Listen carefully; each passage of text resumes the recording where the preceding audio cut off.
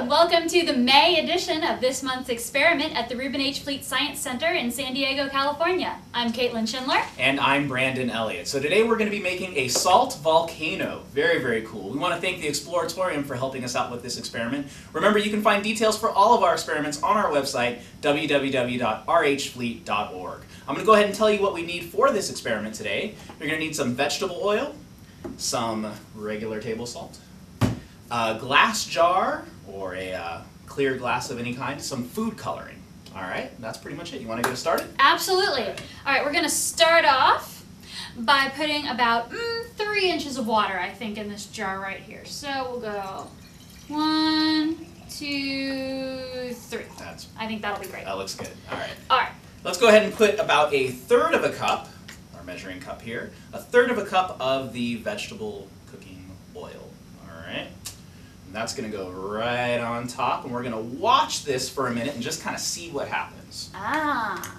So as you poured it in, I could see it being all these little bubbles, and then they sort of floated up to the top, and now we've got another one that looks like it's ready to go on and float back up to the top there. So the oil is floating on top. These just immediately spread away from each other. They do not mix at all. Oil and water. Oil and water. How about that? All right. So we're going to take our food coloring, any color you want. We're going to use blue. And just go ahead and add a couple of drops right on in there and see what happens to the food coloring when you add it. Okay, it's kind of coming together in these little... Yeah, it's like little balls of food coloring yeah, kind of hanging out there in the oil layer. Okay, yeah, it's kind of sticking right to the oil, not going into the water quite yet. Not just yet. Well, we can help it along. All right. If we want to stir it up a little with a stir stick here. Wow. Hey, there it goes.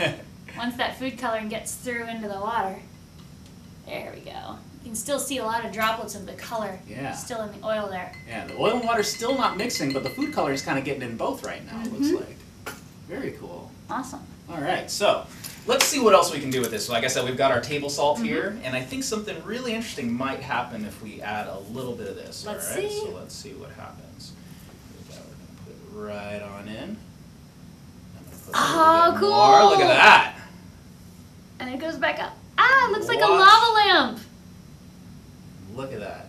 Oh, that is really Now, as you're doing this at home, give it a couple of minutes and just kind of see what happens here. Kind of observe what's happening with the salt, what it does to the oil and water mixture. And you can see the food coloring mixing too. The little bits of food color that didn't get mixed in before. Yeah, that's really mixing up. So what's going on here?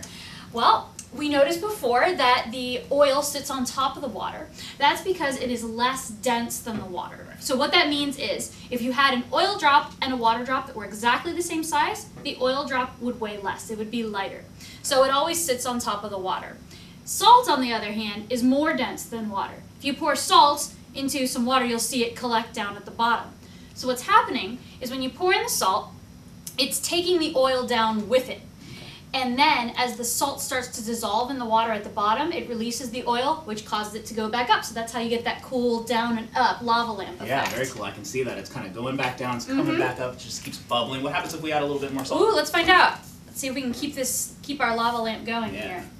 All right, get a little salt going in there. And when you do this at home, you can do less salt, more salt, whatever you want to do to kind of experiment at home. Maybe you could try something that's not water.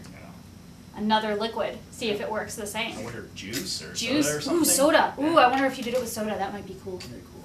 Awesome. Yeah. All right. Well, thanks for watching. Thanks, Caitlin. And thank you for watching. Be sure to tune in next month for this month's experiment. And remember, do try this at home.